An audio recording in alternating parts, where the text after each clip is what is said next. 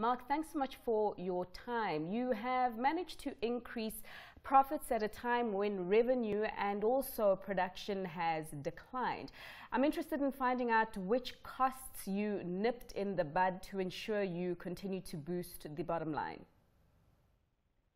So the real driver behind the profitability is the increased production at Kibali, driven by improved grade as we increase the percentage of underground ore, which is higher grade ore.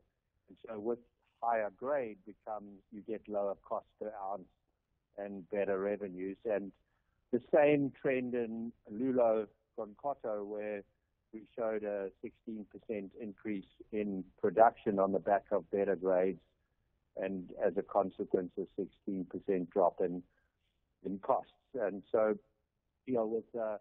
with better production, more ounces per ton, your costs come down. And as Randgold is famous for, when we deliver profits, we also increase cash flow. And so you've seen profits down materially, and the net cash balance significantly up on last quarter.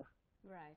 Of course, your third quarter numbers are being overshadowed by that all-important shareholder vote tomorrow, where your shareholders will get to either give the yay or nay to your proposed merger with Barrick Gold. We have seen their shareholders overwhelmingly approve of this deal. Why should Randgold shareholders do the same? I mean, you've seen this transaction. It's in every sense a transformational transaction. It's been well supported across the market. Randgold's share price is again up today, and I don't see any reason why the shareholders will not support this transaction tomorrow. All right, let's bring the focus onto the continent. What is your outlook for Africa as it stands? I mean, there was a bit of disturbance regarding labor disputes in the Ivory Coast. How do you view mining on the continent, let's say a year view?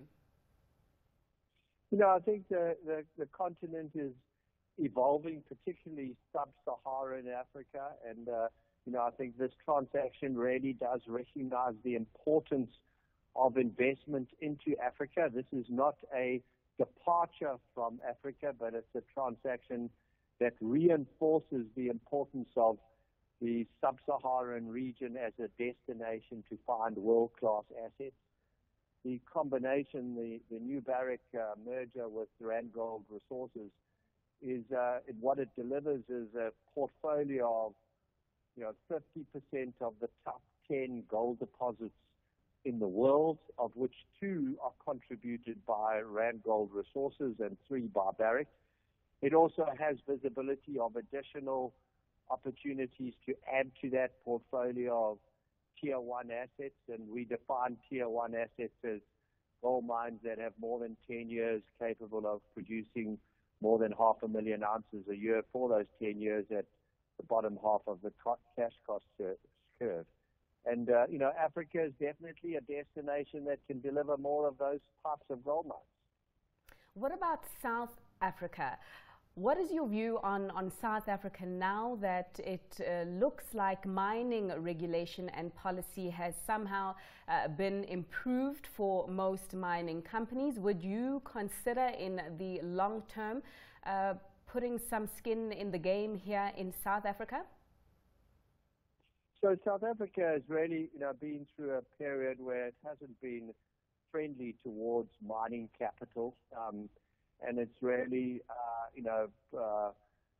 driven a sort of harvesting strategy as far as mining goes. And so it's got a long way to go to be able to demonstrate that it is genuinely, constructive and it wants to attract and be a safe place for capital investment, particularly in the mining industry, which is a long-term business that requires, long-term commitments.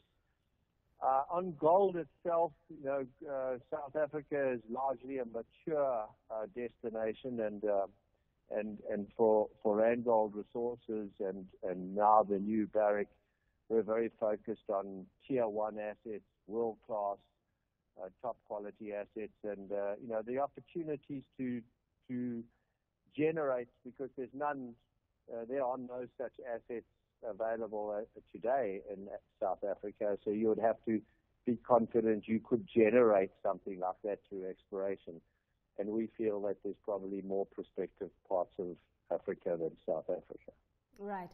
And just finally, Mark, the conversation on the continent right now is increasing the level of beneficiation of resources and, cutting down on costs regarding importing the minerals that come from African soil.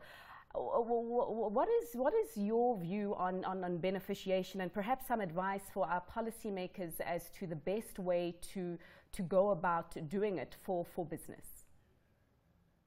Yeah, so it's very difficult to justify, beneficiation for beneficiation's sake. I think what is important is the sub-Saharan African region needs to attract more capital investment and develop its infrastructure. It's certainly got, for instance, huge potential to deliver affordable or low-cost power, and power and infrastructure are the very basis for beneficiation, and so that's really where and what we try and encourage all the time is if you want to demand that sort of beneficiation, it's very important that our sub-Saharan African region focuses on infrastructural development and partners with the mining industry to ensure that because the mining industry will invest that sort of infrastructure if it was comfortable, again, with the fiscal parameters on which you are able to invest that capital. So I think that's the next phase of Africa is we've seen the early stage mining development. We need to continue to roll out the infrastructure. As you've seen, Randgold has been a big participant in DRC and putting in hydropower schemes and so on, and that needs to be encouraged. And I'm a great believer in the future of sub-Saharan Africa. It's got enormous natural resource potential. It's got significant human resource potential.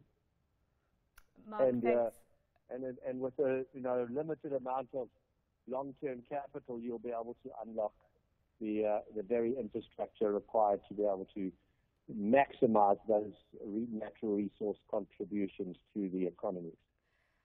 Great advice there. Thanks, Mark. We will leave it there. That was Mark Bristow, who is the CEO of Randgold Resources.